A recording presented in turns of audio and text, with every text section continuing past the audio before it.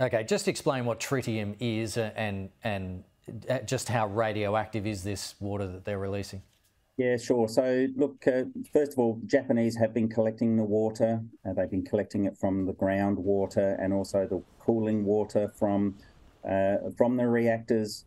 And it does contain a lot of radionuclides, as we call them. And so the Japanese are cleaning up that water, they're diluting it and then sending it out to sea. So we're left with tritium.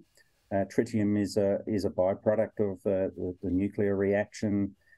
We can actually see tritium naturally occurring in our sea and also in the atmosphere. It's a weak beta emitter.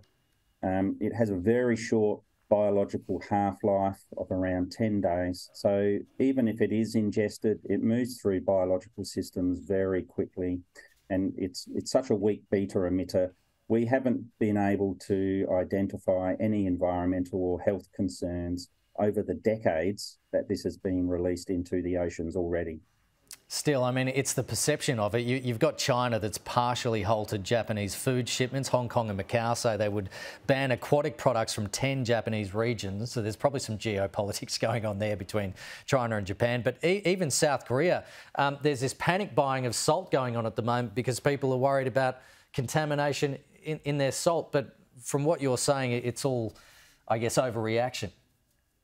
Definitely. Look, those countries release tritium into the sea already. And I think one of the biggest issues that we have is that we have really dropped the ball, you know, my colleagues, myself, on educating the public on radiation risk. And most of our public awareness comes from, you know, TV shows like The Simpsons and other, you know, TV shows.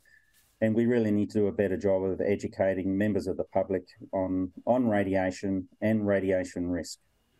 When it comes down to it, though, what other option does Japan have?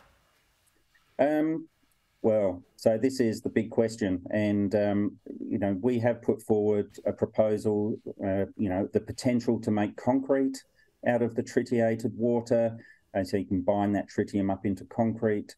But there's issues and regulations around making consumer products from radioactive waste. So that's not easy to get past. And then, you know, but, you know, this could be something that all the nuclear facilities around the world can look to into the future to determine whether there is an alternative pathway for tritium. Tony Hooker, really appreciate you coming on the program. Good to chat. No worries. Thank you very much for having me on. Thank you.